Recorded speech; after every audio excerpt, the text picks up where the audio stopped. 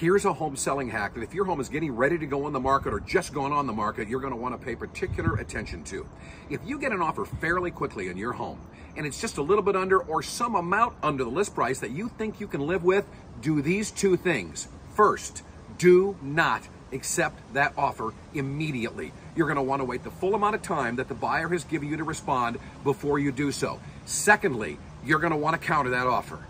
Oh no, you're going to want to counter that offer just a little bit. Maybe it's just closing time. Maybe it's possession after closing. Maybe it's some small something that you want to change on the contract. And why do you want to do that? Because if you just accept that offer, especially if you accept that offer quickly, the first thing in the buyer's head is, we should have offered less money. And your entire transaction, the buyer is going to spend their days thinking they should have offered you less. Make them give up something so you both have skin in the game.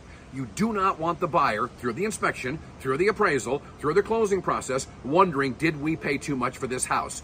Two things that are crucial as you get ready to sell your home in the last part of 2022.